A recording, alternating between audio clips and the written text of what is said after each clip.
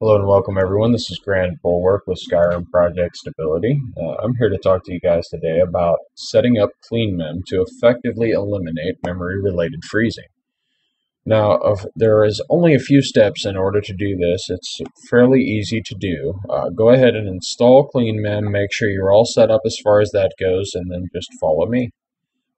First thing you're going to do is type in Cleanmem, and as soon as I type in clean, it pops up as Cleanmem settings. That's what you're trying to get to.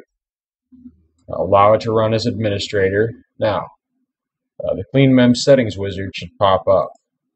Everything is going to be left on default except for steps 3, which we're going to use an only list, and step 4.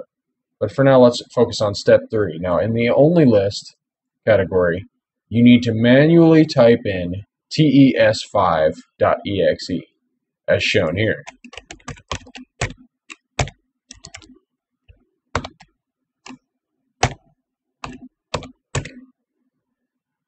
Now, as you can see, I do not have skse_loader.exe nor any other exe inputted into this field. Only the game's executable file should be in this only list. You can use this program for other things. You can put any program you want on this only list, but for the purposes of this, tes5.exe needs to be in your Cleanmem settings wizard only list. Now, the next step you need to take is press install Cleanmem task schedule. That'll bring up the command prompt momentarily, and it will effectively install the program so it would work to its default values.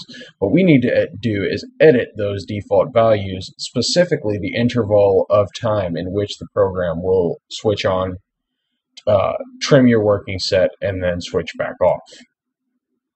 Now, by clicking on Edit the Cleanmem task schedule, you open up your task scheduler library. Now, it's not just Cleanmem that is in this library. Lots of things for your computer are displayed here, but you are looking for, in the left pane, click the task scheduler library, and you are looking for clean system memory.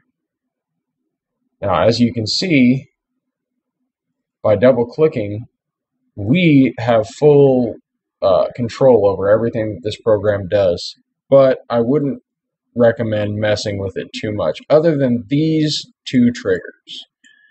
Now, the at startup for me, it delays for 2 minutes and repeats every 2 minutes. That's where I like it. That's where I've kept it. That is for extreme duress on your system, though.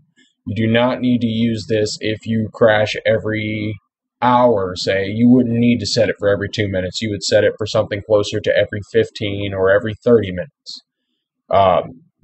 Rule of thumb, if you're crashing every 15 minutes, set it up for 10 minutes. If you're crashing every 10 minutes, set it up for 5 to 7 minutes.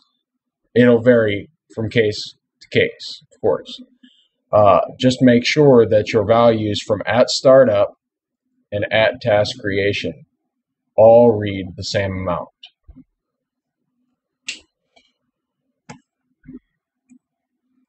Then you press OK, and you X out of this and select Finish, and you are done. Cleanmem will now work as it was promised in the guide.